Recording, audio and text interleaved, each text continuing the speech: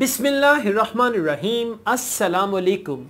My name is Asad Yaqub and I am from Lahore, Pakistan, and I teach Ielts here and I teach Ielts everywhere all over the world with my YouTube Ielts videos. Anyways, thank you very much for watching my videos, for sharing my videos and for commenting, liking and all that. You are my real asset. It's all because of you that now people know me in various countries of the world. So thank you very much indeed. Thanks a lot for everything.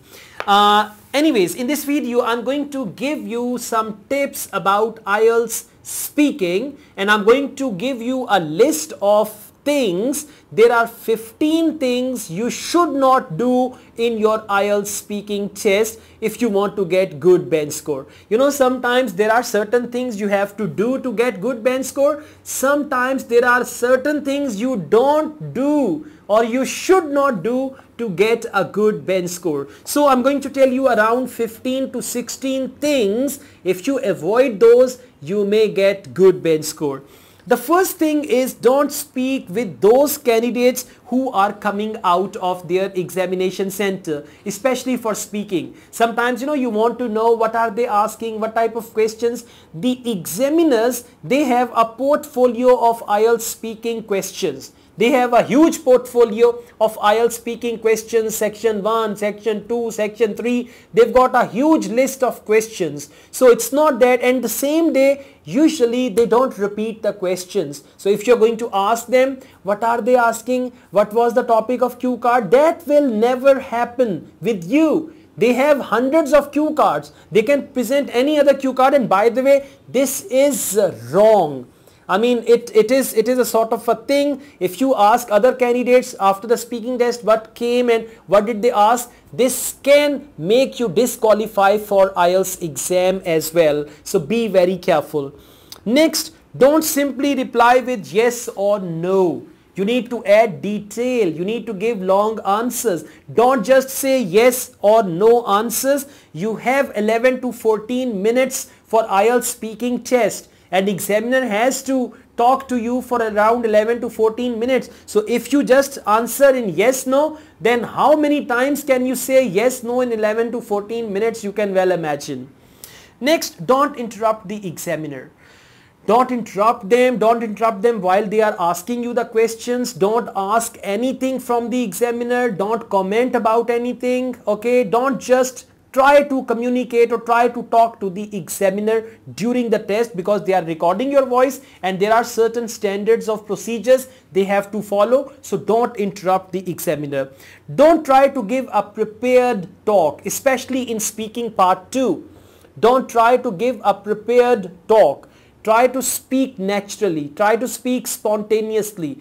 Alright, you got to give a talk to the examiner. Don't just give a prepared talk, because examiners are experienced people. They get to know when you are speaking and when you are recalling something from your memory. So be careful. Do not try to give a prepared talk in any section of Ielts. Don't make negative comments about your life, about your education and other things. You should be positive. Now, for example, if they ask you about your country and you start talking against your country, right? If they ask you about friends, they say, oh, friends are the selfish people. Nowadays, nobody is your friend. Everyone is a selfish person. Okay, don't start anything. Don't tell them that you are a hopeless person, you are a disappointed person and all that. So don't make any negative comments.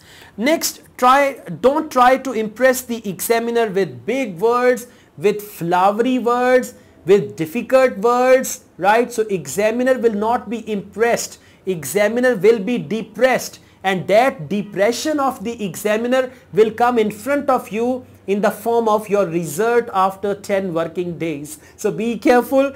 Try not to impress the examiner with big flowery words, especially when you don't know how to use those big flowery words accurately in your language.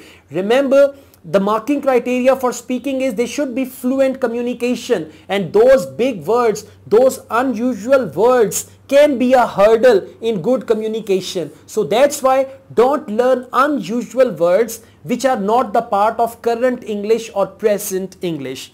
The next is don't digress. Now don't digress means don't speak off or away from the topic. Digression or digress means you go away from the topic. The question is, for example, if they say, what do you do in your free time? Well, in my free time, I drive my sports car. I have a very nice sports car. My brother also has another sports car, and my brother is a very good driver. He has 2 sports cars and he drives very fast. He is a wonderful driver and he has won many championships in sports car racing and all that. He is awesome. He is tall and handsome. What was the topic? What do you do in your free time? So don't digress from the topic. You need to answer according to the topic. Next, avoid slangs. There are some slangs in American English, in British English and all that. Don't use slangs. Try to use standard English. Standard English which is spoken and understood all over the world. You should try to speak that English. And don't give up. It's very important. If you get stuck, the examiner might be able to help you. But don't give up. Don't just say, okay, in speaking part 2 especially, sometimes students give up. The examiners give them the positive gestures to please carry on, carry on, carry on. They don't talk, they don't speak, but they give the positive gesture, right? And you give up, my English is finished. Or in Punjabi say, "Aur ki kama?" Or in Punjabi, like the little babies say, "Ammi bas." Okay, so please be careful. Do not give up in your IELTS test. Don't say enough. Okay, if it is speaking part 2, you got to speak up to a level when examiner says that's okay, right? If examiner is doing this and you are doing this, you'll not be getting the good bench score. Okay, the next don't is don't use too many pause fillers. Pause fillers, like, that is an interesting question. I am glad you asked me this question. I was expecting that question. These are the pause fillers. So don't use too many so don't use too many pause fillers. Other pause fillers are like and all that. So there are some pause fillers which are the sentences. There are some pause fillers which are the sounds. You should avoid that. Don't ask examiner for your band score. Now you don't need to ask examiner. Examiner will never tell you your band score. Don't try to see what examiners are writing. Sometimes some students, they tell me, sir, I don't know, but examiner wrote 8 on the paper. And that guy was very happy. I would be getting 8 bands because I saw examiner clearly writing 8, and that was actually 8th of January on that day. Okay, so please be careful. Be careful. Don't try to read anything. Don't try to guess your band score. Don't ask the examiner, because result of the test will be announced one day. The examiners cannot tell you the result of the test. Don't ask for comments or how was my test, madam? They are very friendly, but it doesn't mean you start making relationship with them. They will not allow you for anything. Okay, don't tell the examiner that you are nervous. Just try to behave confidently, try to look confident, try to answer confidently and all that. Don't tell the examiner how relieved you are the test is over. Don't say, the test is finished. Oh, thank God, Siapa finished. Oh, I'm so happy. Finished na? Really finished na? Oh, thank God. Don't do that, okay? Don't tell the examiner that, oh God, I'm relieved. Thank God my test is finished. Thank God it's over. Don't do that, okay?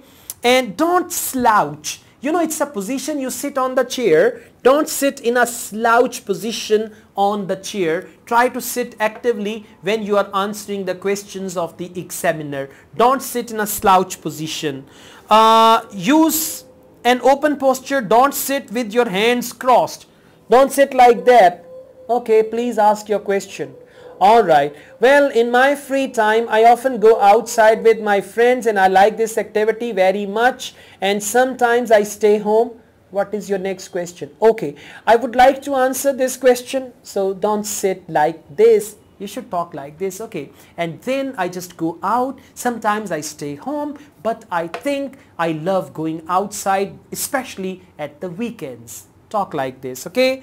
Don't speak to the recording machine. Now you know there is the recording machine over there and you saw the examiner pressing the button of the recording machine. Now recording machine is lying there and you just say, okay, in my free time I just go outside with my friends, and you say, oh, that's a nice recording machine. Don't do that.